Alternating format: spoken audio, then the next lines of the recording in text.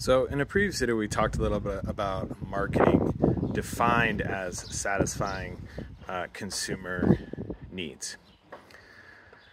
And so I think it's worth sort of spending just a minute to think about satisfaction, because when we're in business of any kind, we're always managing to some sort of outcome, right? Something we might call a key performance indicator or KPI. So it makes sense in marketing that we manage towards customer satisfaction. Indeed, I would say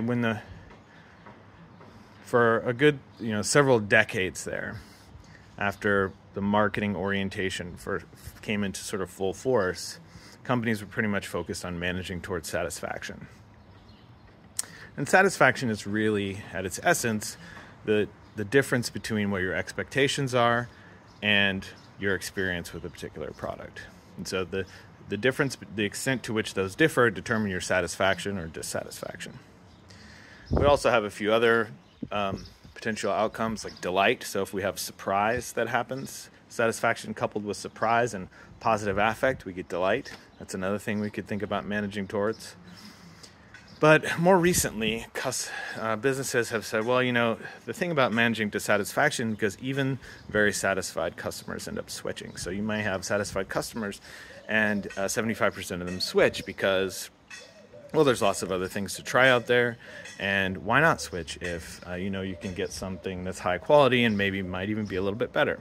So what organizations really started managing towards was loyalty. And loyalty is the idea that true loyalty is the idea that even if there's some obstacle that prevents them from, sort of gets in the way of purchasing your product, that your consumer will overcome that. So it's called action loyalty. There's a number of different varieties of loyalty that we'll talk about, but in particular, that one is, this idea of true action loyalty, that I will overcome some kind of obstacle.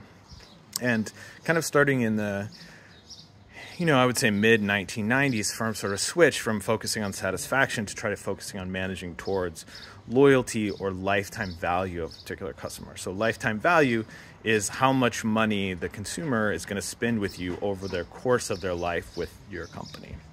And so really that's sort of become more important as a KPI that organizations manage towards today. Additionally, as we've sort of started to evolve towards thinking, broader and more broadly in terms of stakeholders, we also try to think about managing towards outcomes to stakeholders other than customers, such as people in the community, underserved communities, and the planet in general, which is always a good thing.